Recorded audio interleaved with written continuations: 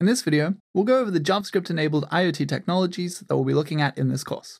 They're definitely not the only JavaScript-enabled technologies out there, but they're what I hope are a good range of devices to show the potential that JavaScript and the Internet of Things can bring. We'll start with Arduino. Arduino boards are simple microcontroller boards that use an open-source physical computing platform and development environment to sense and control electronics.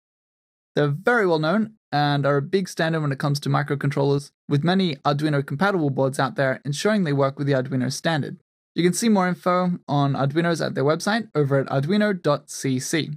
From a JavaScript perspective, it's great as there are various APIs that allow JavaScript to control and receive input from Arduinos. The main three I've seen around are Node Serial Port, Johnny 5, and Cylon. I'll explain these more in our Arduino lessons.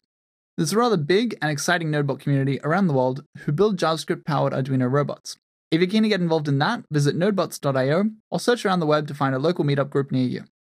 One particular type of Arduino I've given its own lessons is the Arduino Yun.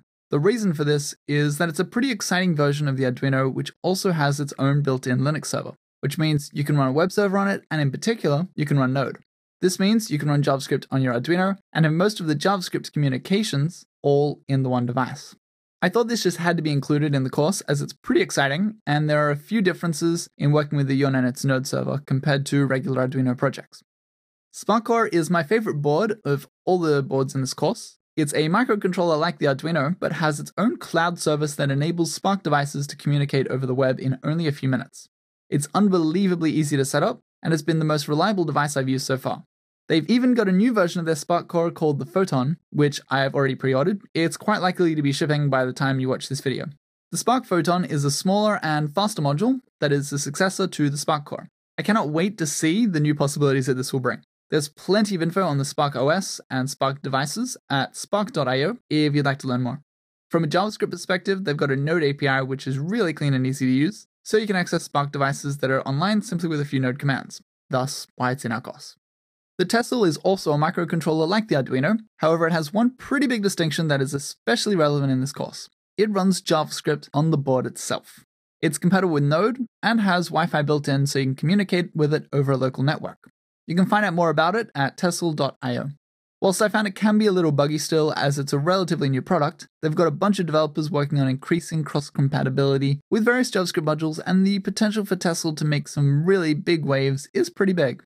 Whereas the Arduino Yun was exciting because you can have a Linux install and thus a web server running, the Tehsil can be a web server and a microcontroller too, all on one board that runs JavaScript. Onix is a really neat service that surprisingly originated at Microsoft that provides the ability to run JavaScript rules to automate actions on Android devices. You can turn on your phone's flashlight or its Bluetooth connectivity. There's a good level of potential here, and it's very cool that it all works via JavaScript scripting. You can find out more at onix.ms. It's similar to IFTTT, or if this then that, for those who've used that service. However, it has a unique JavaScript and Android focus, which is why I've chosen it for this course. Wit is an incredible voice recognition cloud service that supports a ton of different platforms, including JavaScript and Node. It's free to use and very simple to get started and add voice recognition to your projects. There's no way I could create an Internet of Things JavaScript course without including Wit. It is just that good. You can find out more at wit.ai. I'm apparently not the only one to see potential in Wit though. Very recently it was announced that they were bought by Facebook.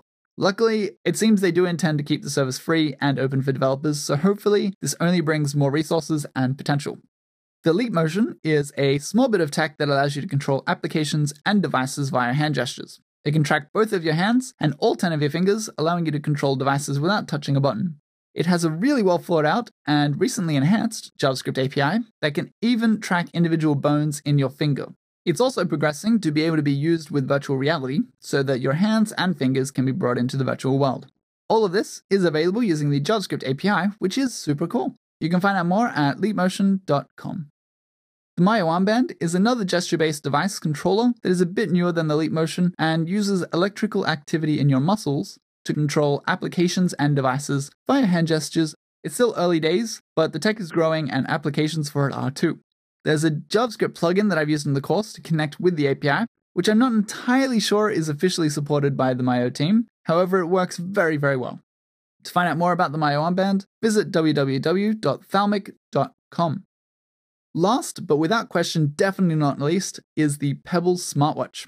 I'm a big Pebble Watch fan and absolutely love mine. It connects to both iPhones and Android devices via Bluetooth and enables notifications, fitness tracking, music control, has a weak battery life, and can do a lot more. It uses an e-paper display, which makes it easy to read in both daylight and at night too.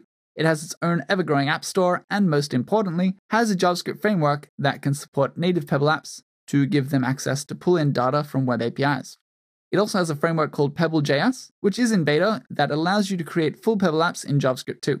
In this course, I'll be focusing on the first framework, as the Pebble.js beta is still relatively recent and in development. If you'd like to find out more about the Pebble, head to getpebble.com. That concludes our video overview on the IoT technologies in this course. Hopefully there are a bunch of technologies you're interested in here that will be able to guide you through and begin your journey into the JavaScript-enabled world of the Internet of Things.